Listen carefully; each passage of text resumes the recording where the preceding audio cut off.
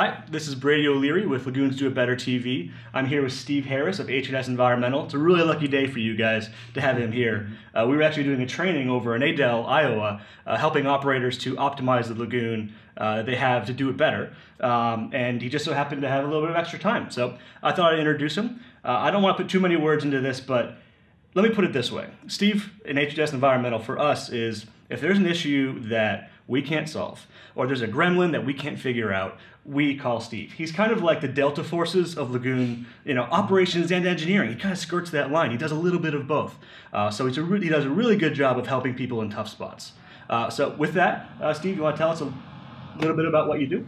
Sure. Back when I started, back in the early 90s, there were no resources for lagoon operators, and it was really frustrating. I would go to these rural water seminars and everything, and it was all about activated sludge and water plants and everything, nothing really for lagoon operators.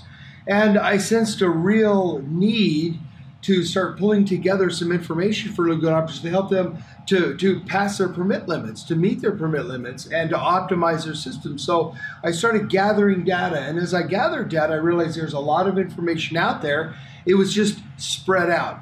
And so I was able to pull together a lot of resources on lagoons and created a book, wrote a book about lagoon operations, and published that through USA Blue Book. But I have a passion for lagoon systems. I exclusively work with lagoon operators. I used to spend a lot of time in activated sludge, but I am dedicated now to wastewater lagoons and have been for the past 20 some odd years. And the problem with lagoons is that they were built in the 50s, 60s, and 70s, and even the 80s, before the engineers really had a good handle on lagoon mechanics, hydraulics, the chemistry, and biology. And we've come so much farther now to this point, and we know how to solve those problems. So an engineer may look at a lagoon and say, there's no hope for it. But there's a lot of different things, Brady, that we can do for lagoons to optimize them and to help them to meet permit limits. And very simple things, all the way up to complicated things. And lagoons can do the job. They really can.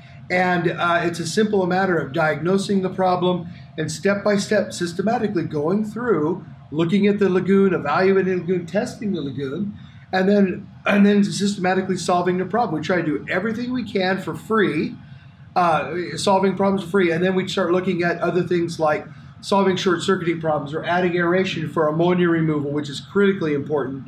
And so we have found that most lagoons can be optimized to meet current permit limits, and I'm talking single-digit BOD and TSS, lower than 1 milligram per liter of ammonia, especially with Triplepoint's help and solving some of the other lagoon problems, desludging ponds, stopping short-circuiting, and that sort of thing. And there's a lot that can be done for a lagoon system to get it to meet permit limits.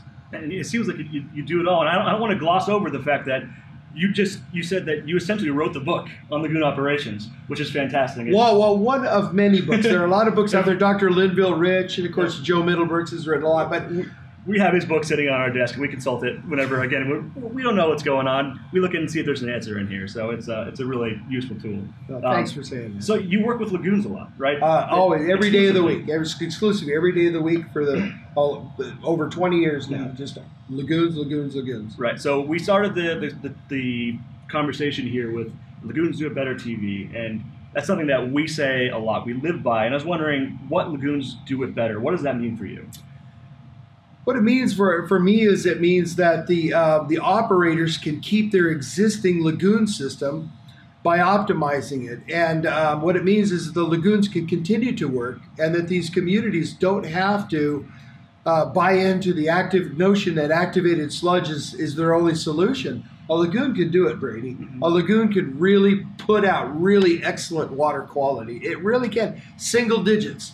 If we had the time here, I could show you 18 systems, like right now, that are actually putting out single-digit numbers. Mm-hmm. Ammonia, nitrates, BOD, TSS, and putting out a really good water quality. And that's because they've solved some of these problems that were built into it back in the 50s and 60s and 70s, even the 80s and 90s, I would say. But there is hope for lagoons. There really is. They can be upgraded. They can be modified to put out excellent water quality. What that means for the community is that they keep their current infrastructure. They keep the current lagoon.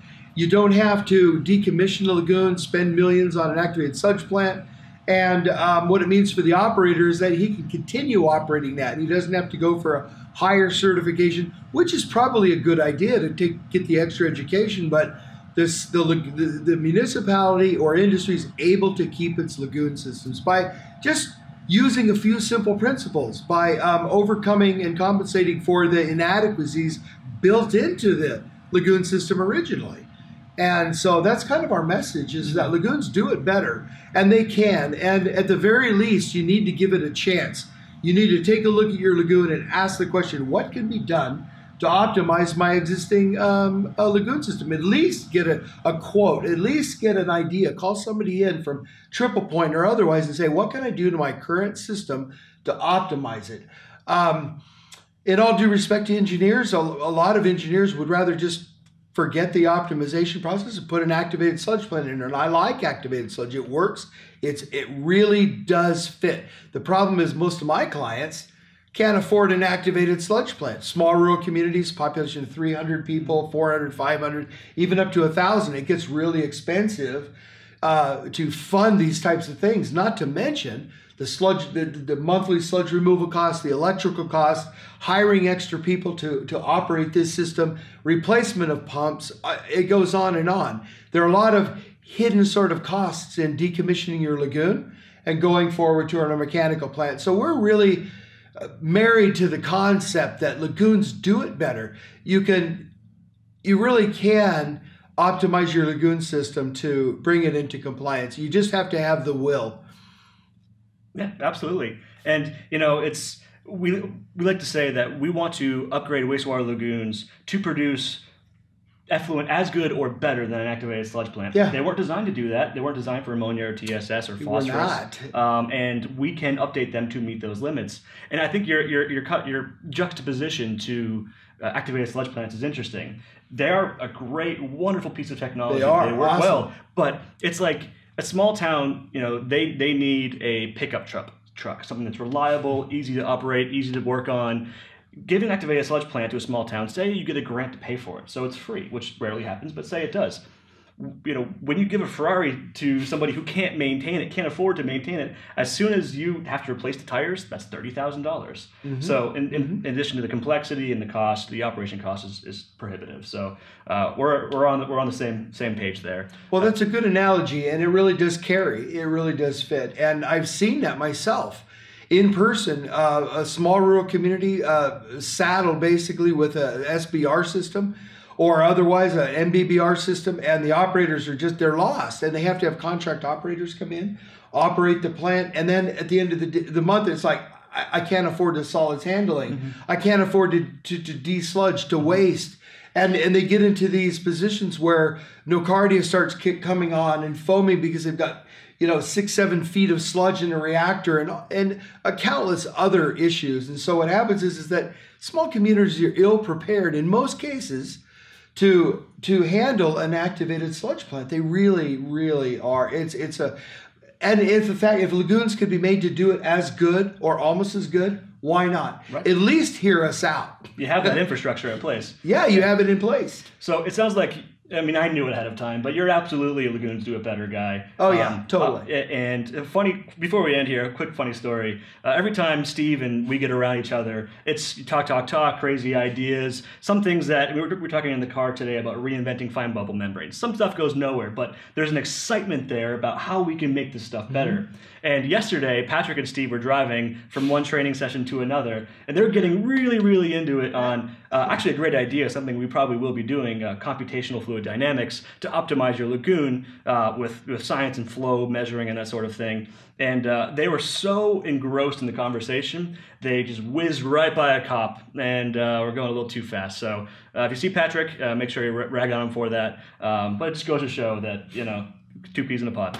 Well, let me just add this too. This is, I think, really important. I think we're just at the very beginning of the lagoon optimization thing, if you will. And we really are, there's so much farther to go. And you start taking a look at all these other technologies that could be brought to bear on improving the effluent quality of a lagoon, and it's just exciting. And again, we've just barely begun this optimization thing. And I mean, you know, if the engineers in the United States really focused on lagoons and what they could do to optimize them, it would be a whole different environment. And I think we would progress a lot faster.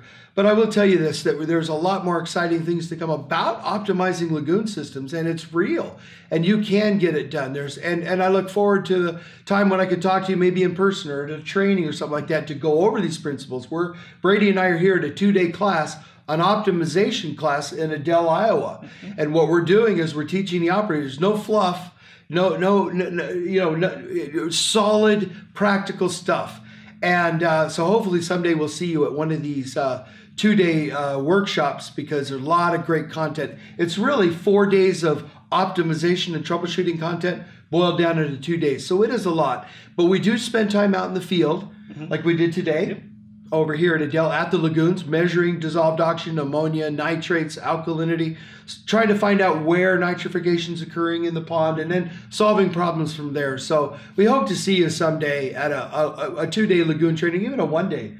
And we've been talking about squishing all this information down into the most pertinent things and the most important things for you. So with that, thank you very much. Yep, great, thank you. Any operational questions you have, please feel free to call Steve, H&S Environmental. If you have any equipment issues, please feel free to call Triplepoint. That's what we do. And thanks for watching. As Patrick always tells you, we're trying to build a community of people around Lagoons to do it better. So go to Triplepoint or tpenv.com/LDIB. Sign up for our Facebook page. We'll give you a free hat. Pretty exciting stuff. We want to get like-minded people together. So well, there's really good content on that website too. It's worth spending a few minutes anyway looking at it and looking at the content, because it's very educational. And it could, one small idea could revolutionize a lagoon system, your system, to meet permit limits. And think of it that way. That one idea may be the right idea, and you'll probably, chances are, find it on their website. Fantastic. All right. Well, like I said, Lagoons do it better. Thanks for stopping by, Steve. And see you next time. Bye.